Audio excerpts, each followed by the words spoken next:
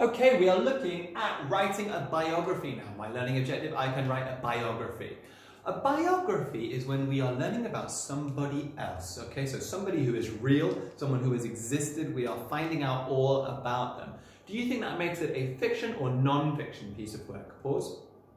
Obviously, it's a non-fiction piece of work because we're talking about real things, we're talking about facts here.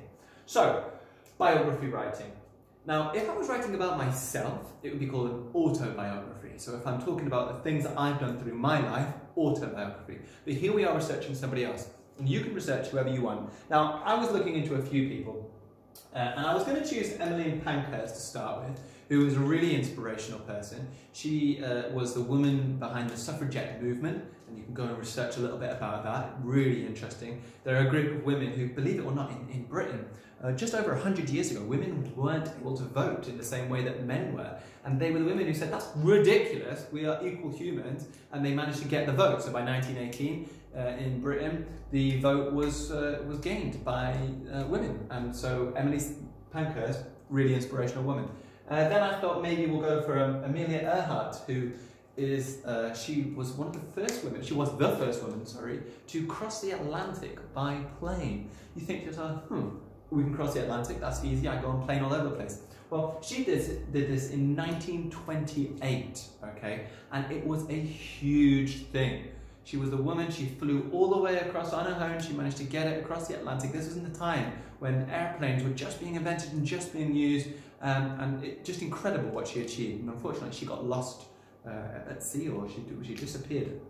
And then I decided that I'm going to write my biography on a woman who's a true inspiration to me, and just a woman I think is absolutely incredible. Her name is Noor Inayat Khan. Noor Inayat Khan. Now, Noor Inayat Khan is a Muslim woman who was born in Russia in 1914. I'll write her name nice and clear. If I'm going to write a biography, I need a nice clear heading.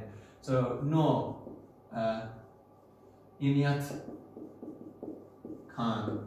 Now, I'm going to break it down using some of the techniques that I've been looking at in some of the other videos. So I'm going to be using subheadings for this. And one of the things I want to do is I probably want to talk initially about her early life.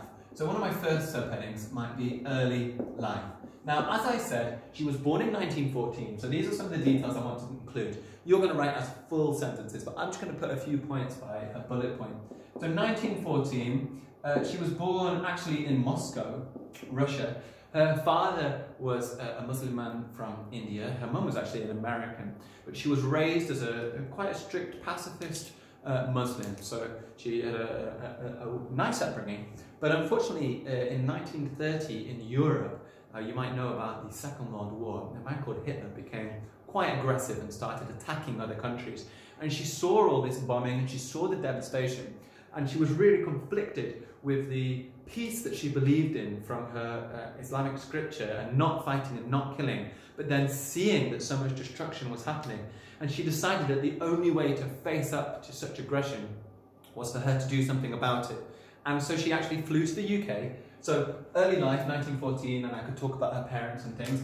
And then I might talk about young adults. I might have another period in her life when she flew to the UK, and she actually joined the army. She joined the Women's Auxiliary Air Force. I'll put here that she joined the army. And she was a very talented woman. She was well educated. She actually spoke lots of different languages, and she became really into radio and communication, which really helped the military out. So she was helping the British to win this war against the Germans.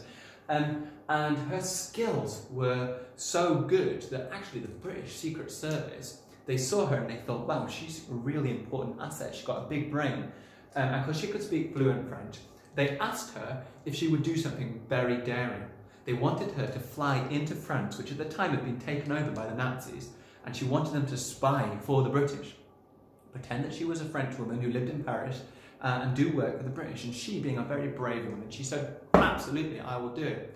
So she flew over to Paris. So I can have a whole section here about her time in Paris, because that was a big period of her life. So she joined the resistance. Well, actually, there wasn't really quite the French resistance at the time that she went over as we know it today. But she joined supporting the French and supporting the British effort, and she was communicating through radio and Morse code all the information and all the things that she saw around her, which was really helping us so that we had an idea of what the Germans were doing. Well, all of her team in Paris got caught by the Germans. One by one they were taken out, and they were arrested, and she managed to not be arrested to start with. She was a very clever woman. She used her instinct and her charm to convince the Germans that there was nothing wrong. Actually, there's a story about one day she was getting an aerial for her radio that she was putting on the building. Now you'd think if a German soldier saw this, they would go, "What are you doing?" But she was very clever, and she spoke to them, and she convinced the soldiers to help her put the aerial up, saying that she was so into music. Little did the Germans know this aerial was to help the British to win the war. Anyway, eventually, unfortunately, she did get caught. So I might have a whole section here on her capture, and then that would be another good subheading, wouldn't it? And she was caught by the Germans, unfortunately, and she was beaten, and she was attacked by them, really horrible. But she didn't say anything. She didn't give anything away to the Germans, sorry, about what the British were doing. She kept her mouth closed, and she escaped. She got a screwdriver, she escaped from prison, and she got out. Sadly, she got caught again, and this time the Germans weren't so good. They tortured her something awful. They really beat her up. They did horrible things to her, and still she stayed silent. And she believed so much in freedom that the people have. She believed so much in those values that us as British people, British values stand for, that she didn't say a thing. And unfortunately, she got sent to a concentration camp, and there she was executed, which is really sad. And it said that the last thing that she shouted before she was died was "Liberté," and you know, that belief of the freedom of the individual. So, an inspirational woman, someone who means a lot to me, a Muslim woman who fought so hard for the British during the war effort, who really helped. She was honoured greatly, and that's why I chose her as someone to write a biography on. These are the simple techniques you're going to want. Have a nice clear heading. Break it down into subheadings. Use bullet points if you want, but I want you writing in full sentences. A picture or any other information would be really good. I've broken it down: early life, young adult, her time in Paris, time with the capture. I might have something here about her, how she's affected other women in the future, because her doing all those things, obviously, as well as Emily Pankhurst, you know, it showed how women should be part of society. And so she's a real big inspiration. Anyway, you're going to choose your person. I don't mind who it is. I want you to go and find out about them, research as much as you can do, get onto YouTube. There are lots of videos, there are all sorts of things you can do to find out about these people. And I would like you to write me your biography. Off you go.